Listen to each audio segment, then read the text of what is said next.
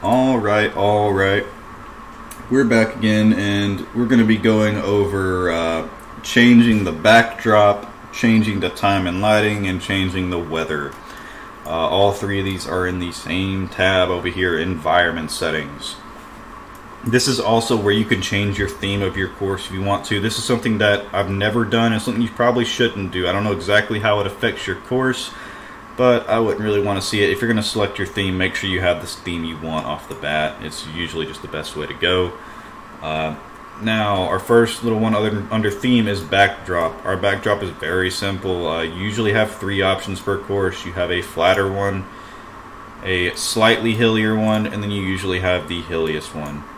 And I usually will just go with the hilliest one because it gives the best views, it gives the best in the background.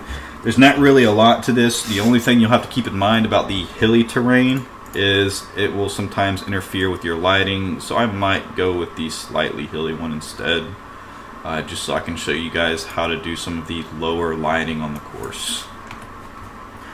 So now we're coming down here to our lighting, and there are three tabs here. You have your time of day, you have your orientation, so which way the sun is shining. You can see how it's rotating all the shadows down there, and your inclination.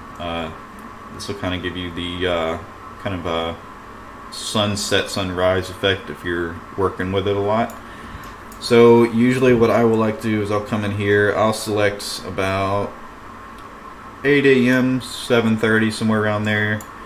I will turn the orientation to where I can get a lot of sun, usually on my signature holes. I'll try to make sure I'm getting a lot of sunlight on those holes.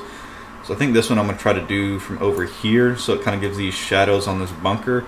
Now keep in mind, when you're doing this, you can only select like one or two holes that you want to have really good lighting on. So these holes will usually be your picture holes, the holes you're going to take a picture of to publish the course. So I'm going to keep a good view there and a nice little view there up towards our green.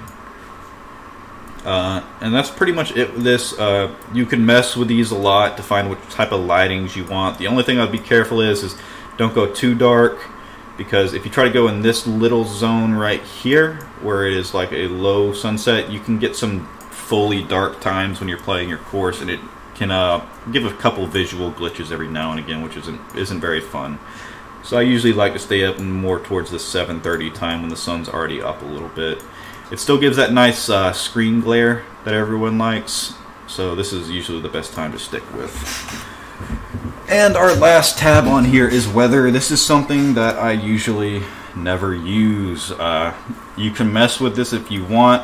There are some little funny things on here. You've got clouds, thickness, the height of your clouds. Just a bunch of little fun tabs in here that can do little things. You can select rainy, overcast, all that type of stuff. I usually don't mess with any of this. I usually just keep my course sunny, but if you want a rainy course or an overcast course or a lightly cloudy course, go right ahead. It's all up to you. But I don't usually mess with any of this. It just kind of stays here as is. I might make a rainy course once in a blue moon. And our final one down here is terrain settings. These are all the things that you saw a while ago. I wouldn't really mess with these after you create your course, because it's just going to create clutter. It's going to add new things in. Like, say if I wanted to add more rocks, all that's going to do is add a bunch more rocks around the world, and that's just going to cause more problems for me, so I'm just going to keep that out. Same thing with trees, hills is going to change the layout of your whole land. It's just, I wouldn't never mess with any of this stuff over here.